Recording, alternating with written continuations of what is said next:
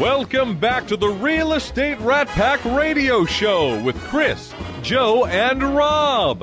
The crew is taking your calls, so dial in at 1-800-808-5548. And we are back. You know, time flies when you're having fun. That was a fast one. Of course, we were Yes. like I said, we were goofing around for We the first always 7 goof minutes. off right there. You know, and we have a great producer First right now in the 7 studio. minutes. You know, we have not had her for a little while right I here. know, Let me but we're tell you. spoiled. I It's think only like Ashley the took the first day off. She 58 couldn't minutes. stand us any longer. She could not stop cracking up like she was anymore.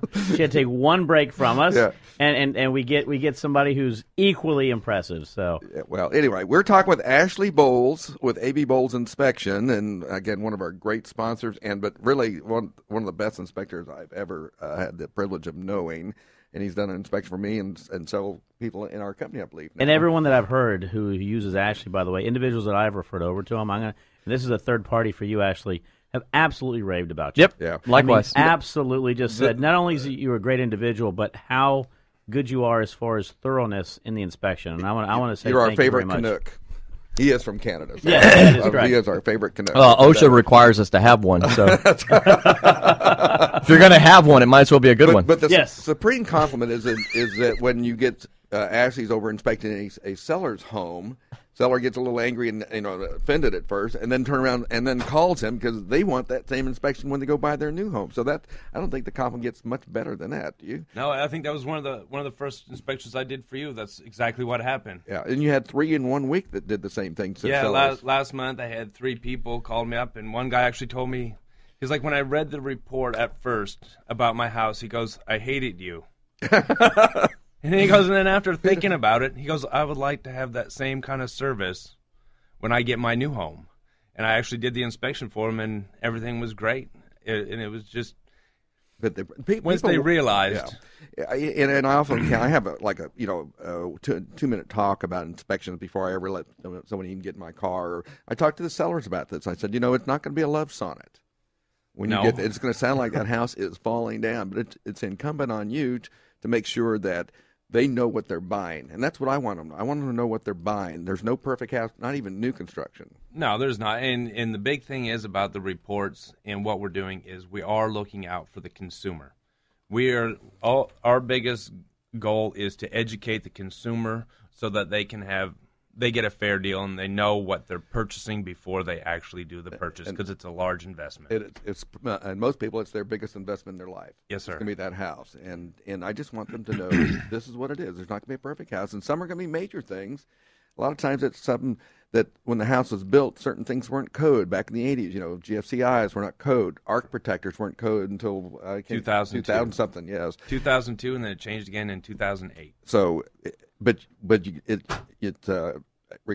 legal requirement of you to point that out on the inspection report, and of course, then the buyers are going, well, what is this? Well, it's not a big deal, but No, it you is need what to know. it is, but we have to write it. Exactly. And then there are things that we have to put in there, whether it be, people use the word grandfathered a lot.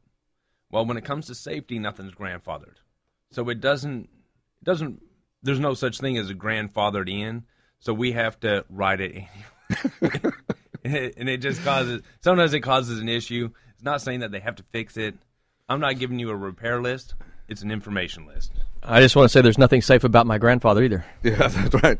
Anyway, moving on, folks. Oh, wow. And the madness continues. It's always fun just to see how much you can mess with somebody while they're, trying to talk and, have a serious point, Oh yeah. well, Hey, I know you're saying something intelligent. Let's get a picture. Let's document it. so, Ashley, if someone wanted to get a hold of you to schedule an inspection or have a question even, how would they get a hold of you? They can always call me or at 832-306-3723 or send me an email at abowles@homeInspections.com. Okay, excellent. Well, I hope that they do and stuff like that. And of course, now that we've had the inspection report and we saw that there was issues that indicate there might be some slab issues, and then we're going Right. to call John Dowdy with Permapeer. That is correct. So, there might be some cracks in that foundation. there and you might be gotta some cracks in address the that. foundation, or you might be Some gaps and cracks. Gaps and cracks, exactly. Hey, Right. we're doing a lot better this week. We managed to keep it together. Yes, that is correct. That is correct. Anyway, so you get Do you often get a hold of the inspection reports, John? All the time. All the time. And 9 times out of 10, when somebody comes to me with an inspection report, it's going to be a buyer's agent who's looking out for the best interest of their client.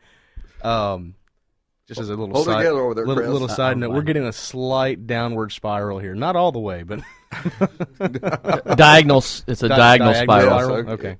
Anyway, It's the horizontal drilling. Yeah. I was just going to say it's horizontal drilling. I'm the Yeah. straight guy here. I'm trying to. I love you guys, but you know what? And he's got a lot of work to do. He really does. You got nothing to prove to me, Rob. Yeah, it's cool. We're friends. Good. That's good deal. That's Nice you announced that on radio, but it was irrelevant. I don't know if we can ever have Permapure on again. Could you just send us your checks every month? I mean, Yeah. But this is a serious thing because Yes. when I'm working with my clients and things like that, there's 2 big issues that I always concerned about: roof, foundation, and air conditioner. There's really 3 absolutely. things. Those are your big ticket items, and your lenders and stuff.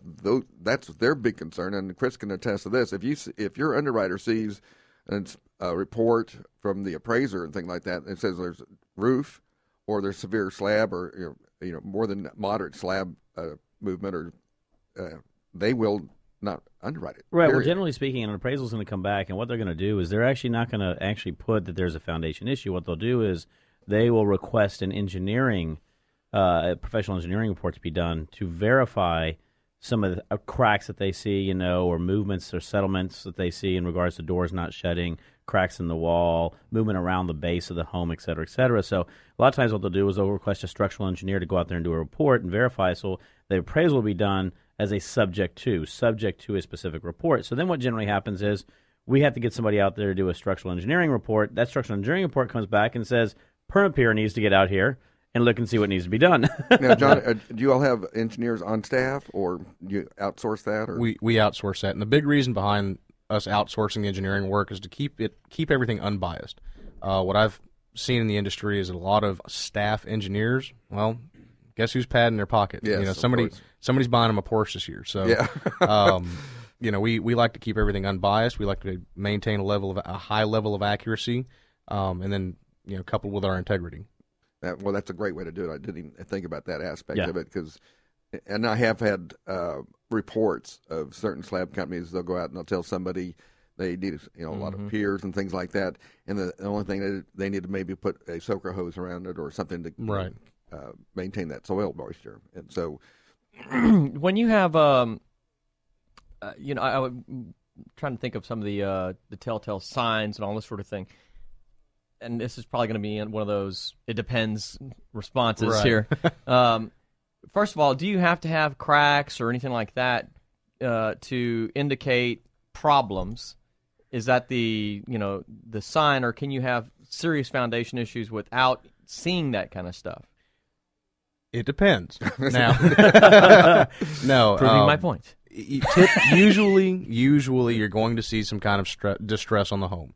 Sheetrock cracks, doors being out of alignment, doors not opening or closing properly, window casing separations between a brick veneer or a hardy plank siding on the exterior of the home, cracks in the bricks, fascia boards rotating. I mean, there's a long laundry list of items that are telltale signs.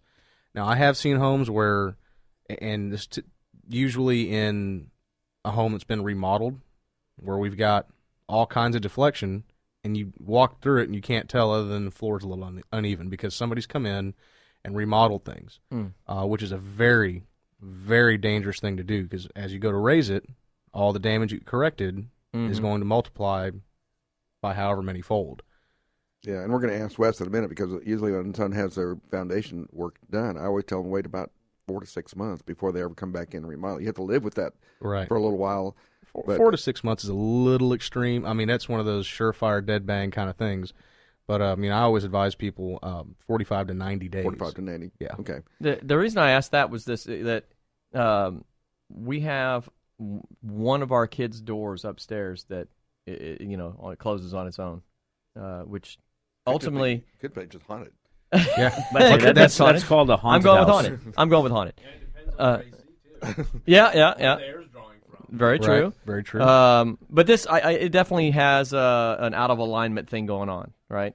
And it drives me crazy for no other reason than the dog will go in his room at night, and then the door closes, and then she will bark until I go let her out, which drives me insane. That's the only reason I care about fixing 3 in the morning, banging the wall, getting in there.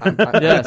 I'm getting a whole new understanding of Joe now. Yes. I want to sleep. You know, it's like we don't care about justice. We want quiet. Right.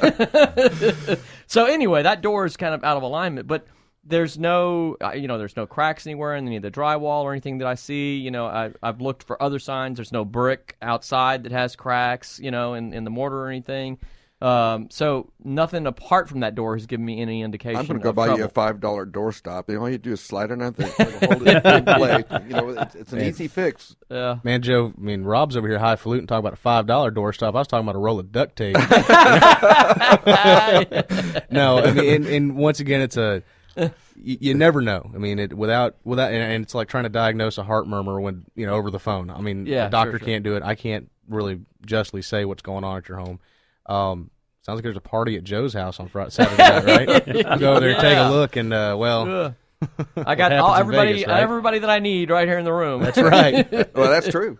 We get Brett Hatfield back from down on the pools, and you're set. You know? Yes, that is correct. Hey, remodel, Kim. We're trying to either get your house remodeled and that pool, or a new house. We're working on. We're working on one of the 5 items. Yeah. Yeah, we have our list of priorities and things like that. So, how do we get a hold of you, John? You can call our office. Our office telephone number is area code 713-849-9993. If you've got any technical questions, feel free to give me a call. I'm going to give out my personal line, area code 713-470-7606. And will y'all go out there and do free estimates for people? Absolutely.